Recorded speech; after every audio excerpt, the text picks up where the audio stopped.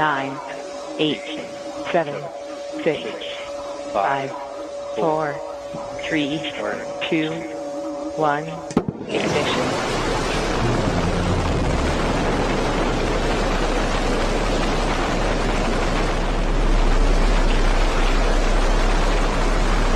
Liftoff. Space Shepard has cleared the tower.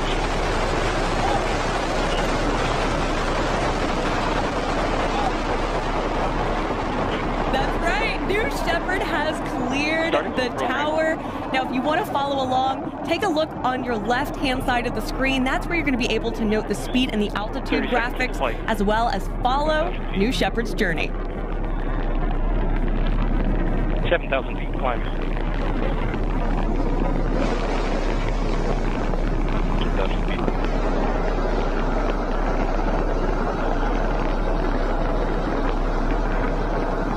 Begin throttle down. Coming up here shortly is max Q, maximum dynamic pressure, when the aerodynamic stresses are at the maximum. Max Q reached, maximum dynamic pressure. You heard it there, max Q.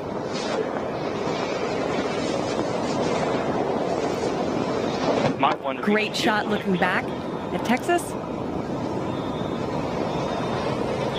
Engine back to full throttle. Yep, past Mach Q. EE3 is back up to 100%.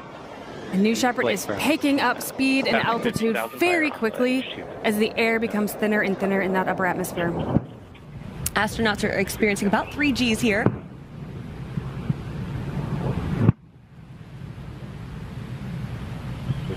These shots are really nice. A nice clear day out in West Texas. Yeah, beautiful long-range shots. Vehicle if you don't have steps there. Section Delta.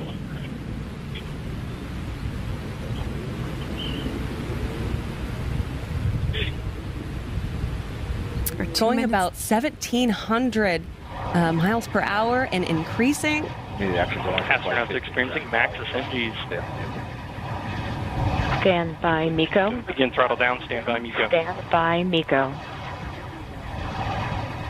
MECO is main engine cutoff. MECO confirmed. Stand by, separation. There we go. Stand MECO by, confirmed. separation.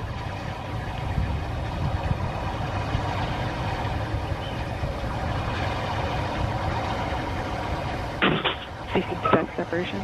Separation is confirmed. You can perform your Separation zero-G plan. confirmed. You can see on your screen now our graphics have changed a little bit. Now that the vehicles are separated, we're tracking the booster and the capsule separately as they both continue their ascent. Ground flight, any immediate actions we need. Let's listen in.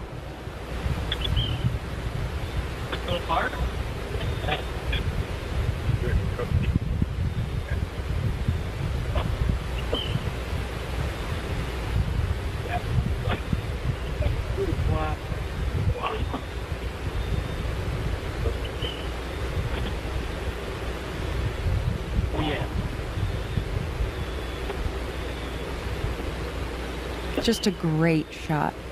The astronauts are experiencing zero-G right now. They're taking a look out those big, beautiful windows, getting some photos together, and you can see there on your screen, you look really carefully, you can see the capsule and the booster, coming separated and continuing their journey. Beautiful day.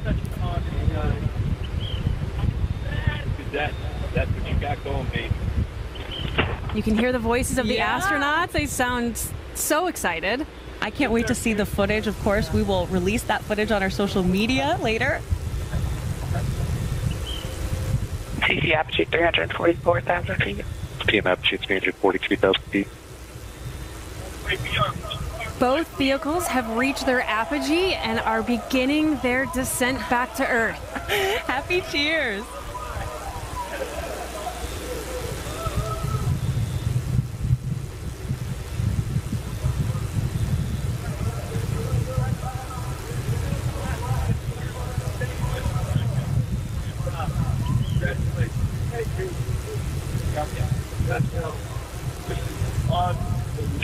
One minute warning. 1 minute warning.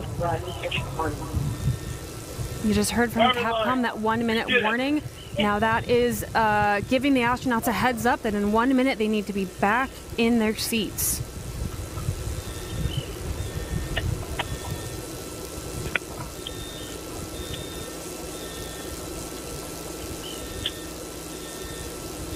Really soaking up those last few seconds.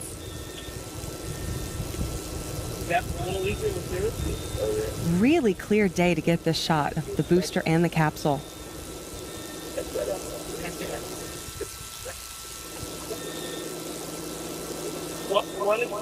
And again, on your screen, the left-hand side, those two bars, the left bar is tracking the booster descent, and the right bar is the capsule descent. Both of them are coming down about the same speed right now, but very soon they're going to hit the atmosphere, and the booster is going to come in a lot quicker due to its aerodynamic shape. Pinky, Blue Control, report on seats 1, 2, and 3. Now that booster lands about 2 miles north of where we took off. Copy. And it will beat the capsule by Blue just Control, a few report minutes. on seats 4, 5, and 6. Athens active. PM passing 100,000 feet. Copy. All astronauts in seats. All astronauts are in their seats.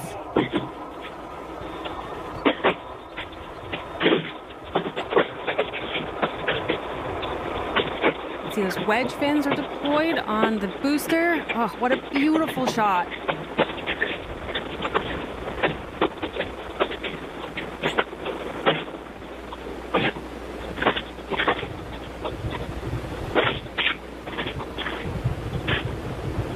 Now those astronauts, as they re-enter, do reach about 5 Gs just for a moment, but they should be cool and calm right now. Yeah. As wedge fins have deployed and the air brakes have deployed, this will slow the booster down substantially.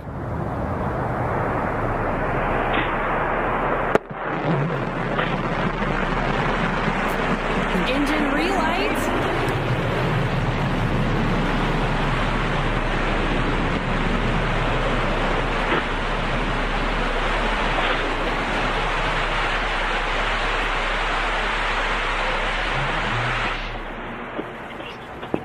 And a beautiful landing for the new Shepard booster, kicking up some dust. What a sight to see. That is right. We have booster touchdown, but the show is not over just yet. Take a look. Oh, that shot, though. Out on the pad, again, about 2 miles from where New Shepard took off. It's just such an engineering marvel. Every time I've seen it, I've seen it down in Texas. I've seen it on the webcast. It never gets old, Tabitha. It is just so cool to see that rocket come back and land. And the cool thing that happens also that people may not know is we go take a picture with the booster after everything's all said and done. Yeah, we're currently getting that booster safed and ready for the crew to approach in a little bit. Oh, and there we have it. We have the capsule. There are the drogues. Those deployed just before the main parachutes.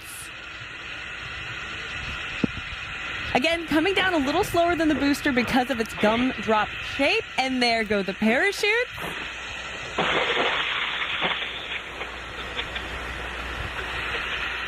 Now, while these parachutes, of course, are essential in providing a gentle touchdown for the capsule, it also has a retro thrust system at the base of the capsule you'll want to look for.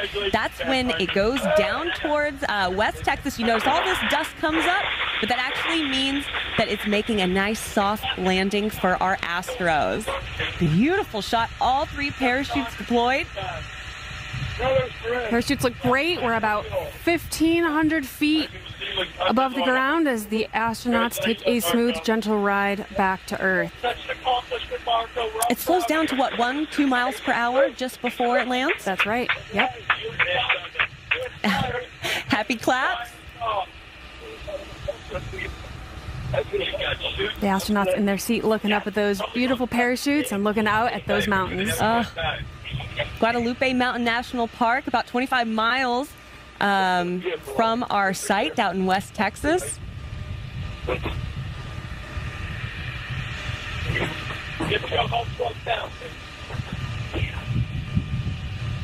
Everything we did here, Eagle, can be voted on. Yeah. Stand by touchdown. Stand by touchdown. Touchdown.